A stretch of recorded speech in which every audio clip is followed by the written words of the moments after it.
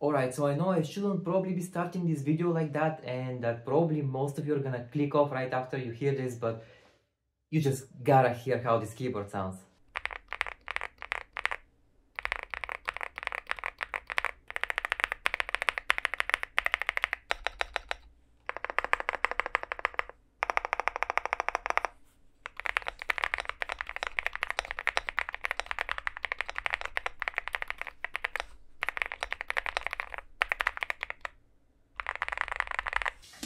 Hello from Italy, guys. In case you don't know, I've moved countries in the past like 3 or 4 weeks and I've been super busy with so many things, but I'm finally back to reviewing super nice gadgets like this amazing keyboard here. Now this is the Leobog Hi75 and it's one of the most interesting boards that I've seen only because of how it sounds. Now this board here is nothing exceptional when it comes to price. Actually, it's one of the cheaper boards, around $80. So today I will be talking about why this keyboard is amazing and what exact configuration I use to make it sound as good as it does. So make sure to stick until the end and let's get right into it.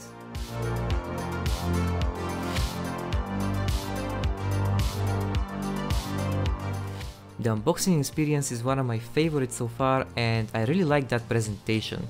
The smaller box behind are the keycaps I got, but you can get yourself any type of keycaps really.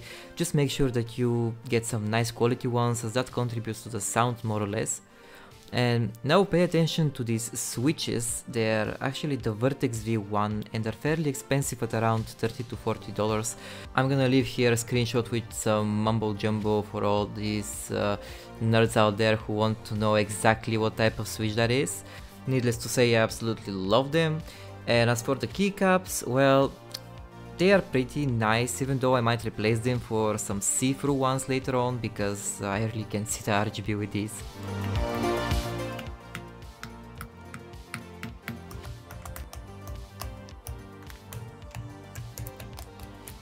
Now this is a full aluminum gasket keyboard and unfortunately it's wired only, so no wireless support here, but it comes with this nice braided and coiled cable, which I'm a real fan of.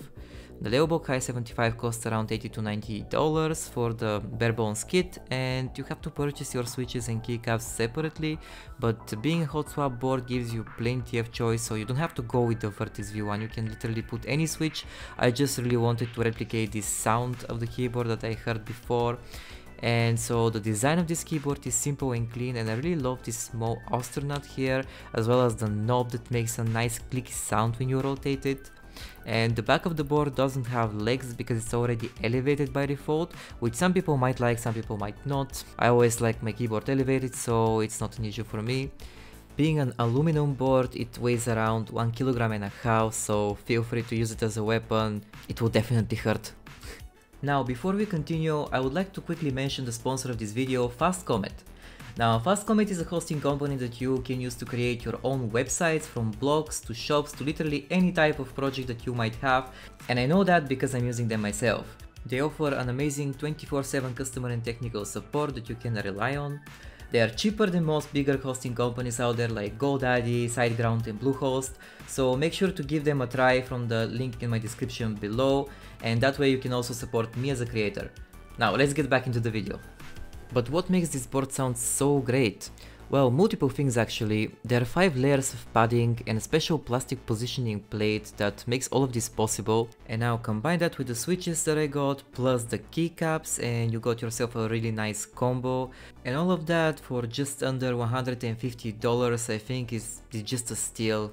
But let's move on to the software. Alright, so about the Leobog software, I honestly like what they did with it. The keyboard has a nice gaming chip inside of it with anti-ghosting on every key and a very low response time, especially if you turn the debounce setting to stage 1, where the keyboard should be the fastest at around 4 to 5 milliseconds of response time and even lower sometimes. The knob on the keyboard is multifunctional, and out of the box it is lit up all the time and you can twist it to change the volume or mute, but if you press and hold the knob you will go into gaming mode, which will make the knob breathe slowly, and twisting it will control the RGB brightness. There are your regular settings here for controlling the keyboard, like creating macros or assigning different keys to do different stuff. There are multiple RGB effects, which I cannot see because of these keycaps I got, unfortunately. Nevertheless, plenty of RGB effects. And there is your macro editing panel, which you can use to create macros. You can do literally anything with this board, since it's also fast, but I would leave that to you.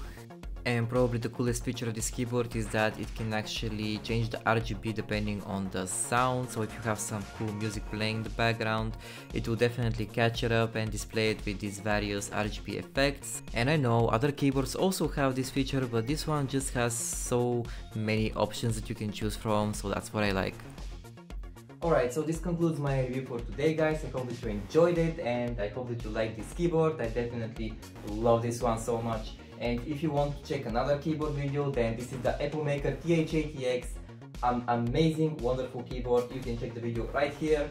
So yeah, thank you so much for watching. Have a wonderful day. Bye bye.